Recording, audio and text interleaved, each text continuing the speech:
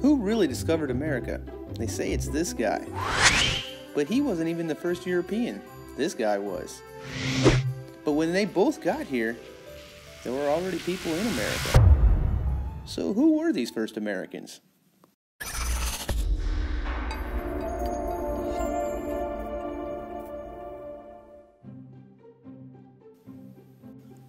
So if the first Americans weren't some Spanish conquistadors or Vikings plundering the world, who were they really? Well, it turns out they look much more like something like this, which many people today might call a caveman.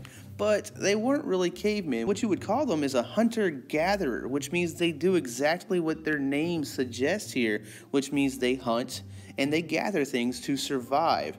And they didn't live over here in America at all. In fact, they lived originally in what you would call Eurasia. So the part where Europe and Asia connect, being one giant landmass, would be Eurasia. And they would come to America about 40,000 years ago. So as a hunter and gatherer, what they would do is just be searching all the time for food. They would wander all over Eurasian area looking for food and shelter and all the things they needed to survive.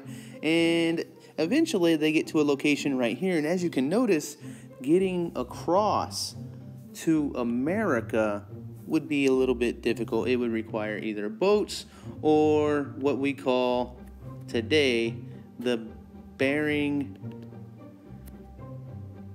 Strait land bridge. So let's take a look at the Bering Strait. What we're talking about is the waterway between Asia and America. So a strait is just a small piece of water that are going through places. Here's another one here that is going between. Here's another one going between two pieces of land.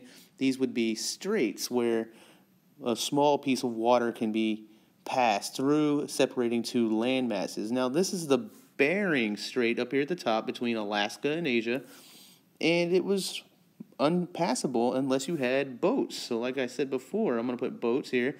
They would need boats or what we call the land bridge.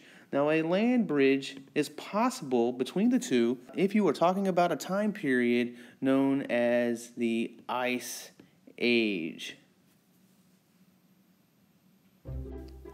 So let's take a look at the Ice Age here. I'm going to write that one more time for you. Ice Age. During an Ice Age, the polar caps, so up here like in the North Pole, for example, they would grow.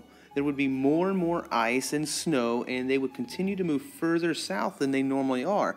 And whenever you have ice build like that, you have lower ocean levels. So the ocean level begins to drop, which means more and more land is growing between two pieces of land. For example, whereas the Bering Strait used to be here, there now is covered in ice, and I could walk across.